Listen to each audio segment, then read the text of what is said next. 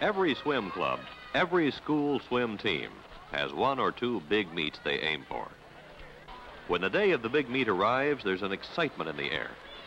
The swimmers are ready to swim their very best, each with a plan for winning, and confident that he can do just that. How does the successful coach bring his swimmers to this peak mental and physical condition? How does George Haines do it in developing an Olympic champion? How does he get his young swimmers to win races like this one? Take your mark. Let's turn the calendar back 3 weeks. Take your mark. Go! 3 weeks before our big event, we have completed the last of the real hard work, the over-distance repeats. Now we begin to concentrate more on pace work and quality swimming. In quality swimming, we cut down the amount of distance and give more rest between repeats. However, we begin to ask better times on each repeat. From the very beginning of the season's training, swimmers have been taught to work with the synchronized pace clocks located at each end of the racing pool. They start with the clock, and each swimmer is asked to time himself. The first group will leave on the 60 as the hand comes up to the 60 and do a 50. And they will repeat this, doing many 50s, leaving every 60 seconds. Now, in this drill, we're trying to teach this group how to swim 30-second pace for a 50. We try to get our swimmers to repeat each 50 2 or 3 seconds faster than the pace that they're trying to learn. So therefore, you may have to do 30 or 40 50s 2 or 3 seconds faster than pace. Ready, go. Watch the clock. Ready, go. We adapt this kind of repeat quality swimming to 100, 200, 400, and 800-yard distances also. The value of this type of pace work is that our swimmers get used to a faster cadence and adjust to a faster rhythm. 25, 26, 27, 28, 29, 30. Watch the clock. Don't look at me. Yeah, halfway. The objective of teaching broken swimming.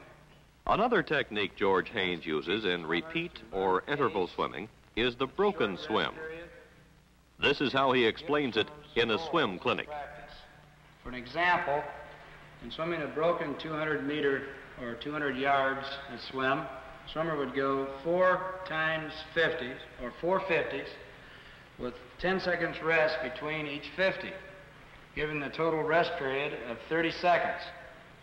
Example, you might have the first group leave as the sweep hand comes to the 0 or to the 60 on the clock. They would swim a 50, rest 10 seconds, till they complete 4 50s. The total time may end up at 2 minutes and 50 seconds. The swimmer knows that he has 30 seconds to subtract. We give him a total time then of actual swimming of 2 minutes and 20 seconds. This establishes a goal. Then the next time we swim broken 200s in practice, the swimmer knows that he has to try to break 2 minutes and 20 seconds. With this kind of broken swimming, swimmers become accustomed to faster pace. They learn to set and break their individual goals. And again, this technique can be used for various events, from 100 to 1,500 meters. In the preseason, from January to mid-March, the swimmers would cover about 4 miles a day. Now this distance is cut in half, but it's still divided into morning and afternoon sessions. In the regional and national meets, they'll have to swim twice a day, in the morning to qualify and in the afternoon in the final competition. So they might as well get used to this in training. However, as we get closer to the big meet, the actual workout time is reduced from 2 hours in the morning to about an hour, and in the afternoon about the same reduction. Take your marks. Go! As we near the big meet, we do more sprinting and dive repeats for all strokes. Jack Faunce is now swimming the broken 100-yard breaststroke in 57.5. We have hopes that he can set a new record in the finals at the championship. Our backstrokers are doing broken hundreds in about 52 seconds. We expect them to do 55 seconds or better in the finals. In the 100-yard butterfly, Mark Spitz is doing the broken swim in 49.8. In the finals, we expect him to come close to the national high school record of 52.2. Take your marks. Go! Ever since Dick Roth set the high school record and went on to win the Olympics, Haines swimmers have shown an intense interest in the individual medley. 3 weeks before the start of the meet, Spitz swims the 200-yard individual medley in 2 minutes and 3 seconds. To win, he has to bring this time down to 2 minutes. And to tie the national record, he has to do 1:59.7. In a broken swim, as he's doing here, where there's a short rest between each stroke, his time is 1:54. 3 3/10 seconds must be cut in 3 weeks. But if we taper him off right, there's a chance.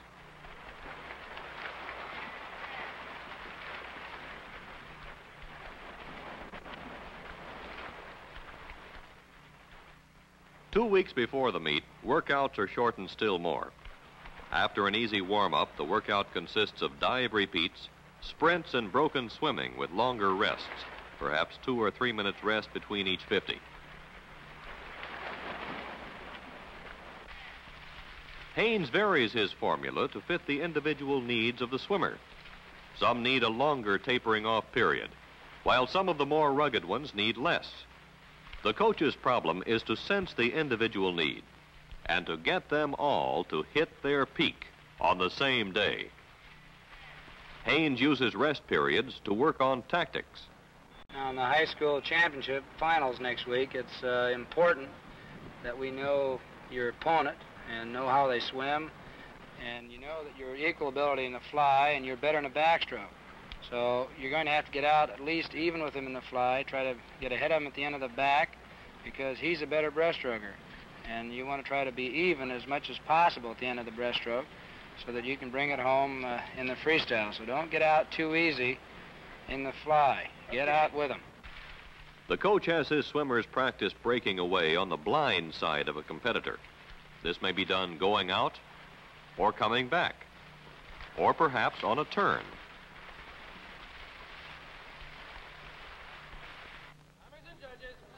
Take your mark. 1 week before the big meet, the swimmers have their time trials.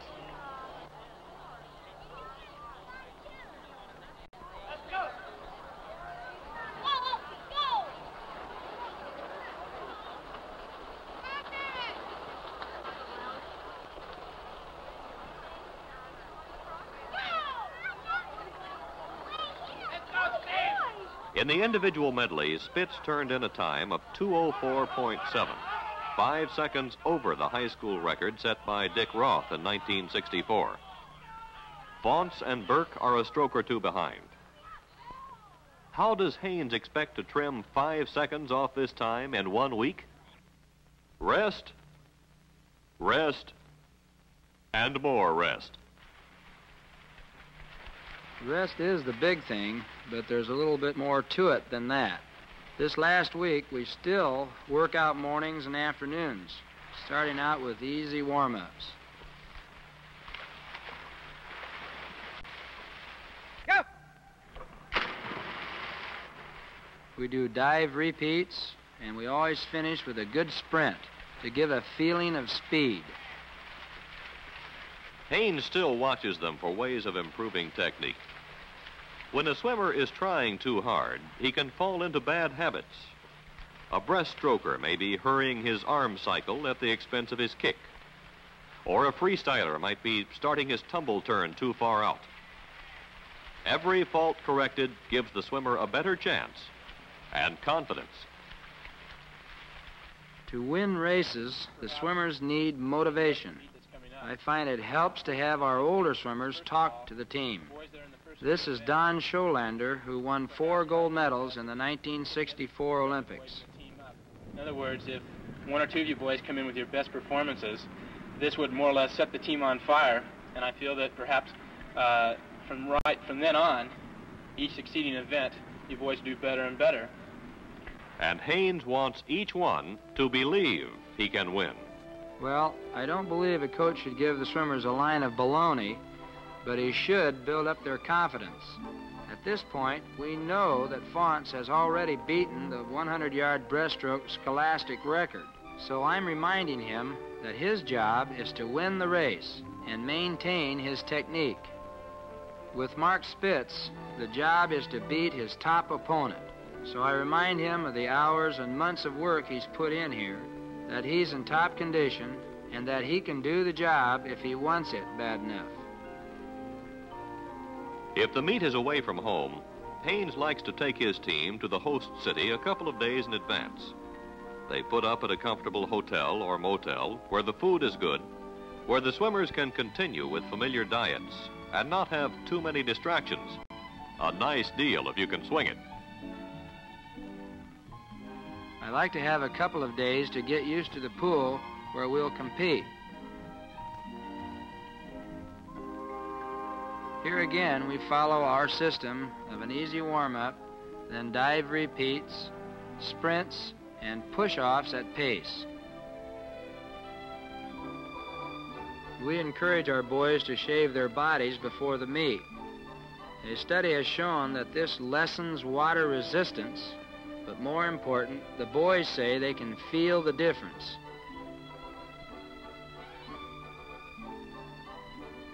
The morning of the meet, the team members stake out their rest area with air mattresses and sleeping bags. They start their final morning warm-up with slow swimming, some easy kicking, and some pulling, same as they've done all year. They do a series of push-offs at pace, breaststroke, backstroke,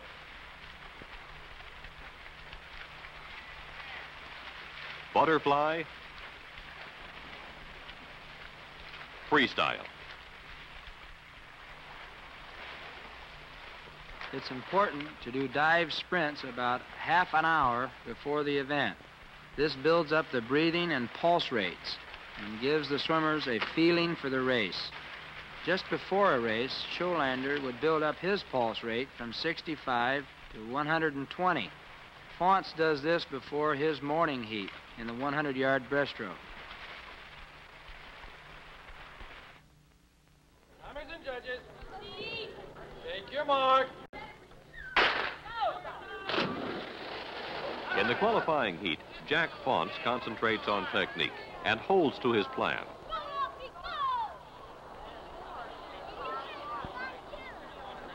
Let's go.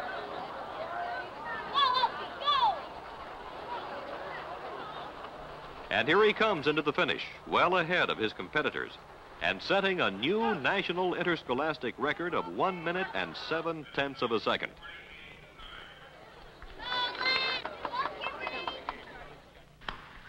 After the morning time trials comes the lunch break, and even this is put to good use. Every swimmer gets a rub down and words of encouragement and advice. In the 100-yard freestyle heat, Jameson, who expected to do it in 47 seconds, turned in a time of 49.1. Now, Bob, this morning in the heats, I think you're a little bit tied up because you were thinking about time, how fast you're going to be when you finish, instead of thinking about how you're going to swim the race. So let's think of relax when you get up in the finals this afternoon, and if you think about your style and concentrate on your turns, the time will be there at the end. Mark, you have a real hard triple this afternoon, swimming the butterfly, and the individual medley, and the relay, so the most important thing, I think, is do the best you can and then start getting as much rest in between each event as you can. Because time you get down to the relay, you're going to be a little bit tired, and rest is going to be important, so Let's get on your back someplace and think about the next race and get plenty of rest. And this is where we came in, the finals of the individual medley.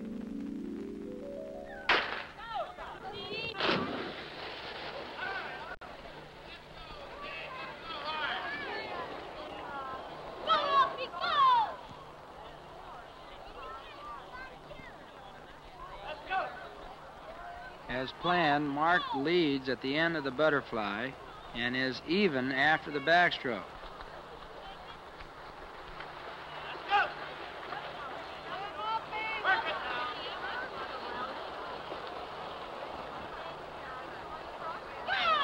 He is close after the breaststroke, within striking distance.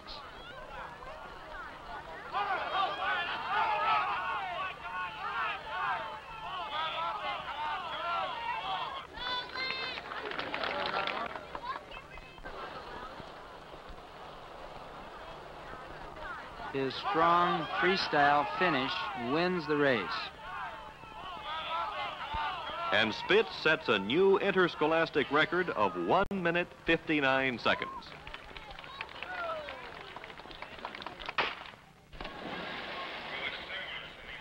But Fonce was disqualified in the individual medley. And now Cummings fails to win the 200-yard freestyle. As a result, the boys are down. So during the diving events, the coach calls the team together. I know some of you dreamers thought we were going to win every event. Well, you won't win events by thinking about yourselves. Let's think about the team. And each of you remember to swim the way we planned. And don't be waving at your girls on the turn.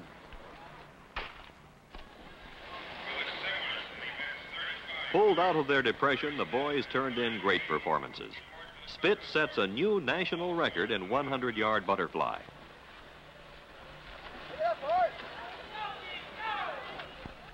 In the 100-yard freestyle, Jamison ties Steve Clark's record of 47.7.